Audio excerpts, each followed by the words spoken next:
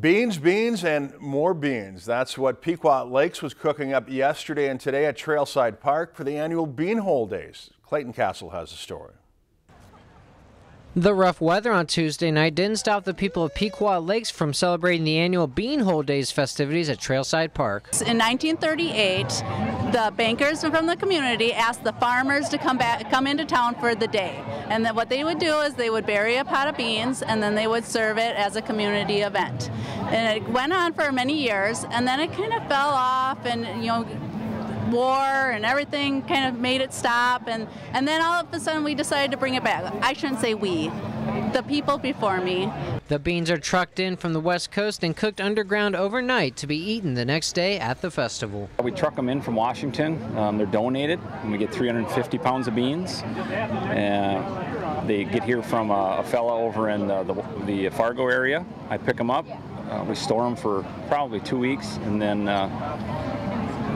we soak them for a full night before we put them in the ground, and we get them in the pots and mixed up the day before, add all the ingredients and do a little pre-boil, and then the beans cook overnight kind of at a simmer. The festivities included live music, bean eating, and even a coronation of the Beanhole Days King and Queen. This year's titles were bestowed on to Lance Ray and Carol Parks.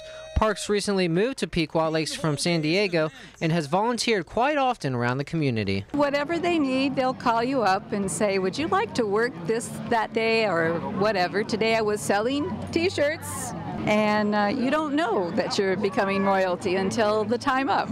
So this was a big surprise. This was the 35th consecutive year holding the Beanhole Days festivities, although the celebration dates back 80 years.